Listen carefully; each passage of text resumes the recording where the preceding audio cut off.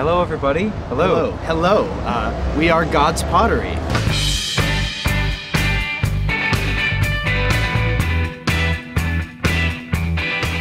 My name is Gideon Lamb. Hello. And I'm Jeremiah Smallchild. Yes. And we are a Christian acoustic duo from New York City. We love visiting exotic cultures, and that's what makes it so special to have spent a month in Edinburgh. Oh, yes. What a wonderful place. Scotland, England. We have had a wonderful time here, going for walks on the Royal Mile, which we call the Royal Smile. We sure do. Because of all the friends we've met.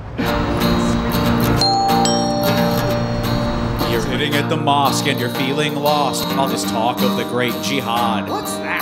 Your knees are sore from kneeling on the floor and you're starting to question your God.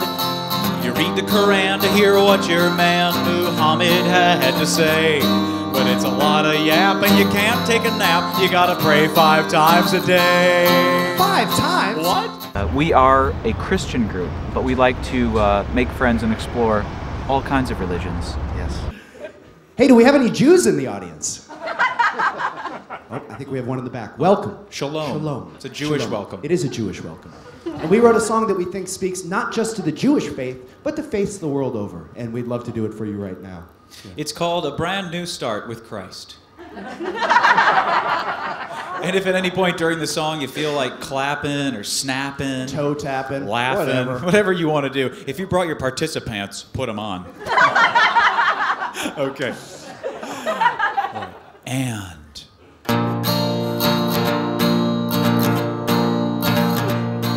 you're at Temple Shalom and it feels like home, surrounded by your crew. But the Hebrew scripture's an incomplete picture, well, that's how it feels to you.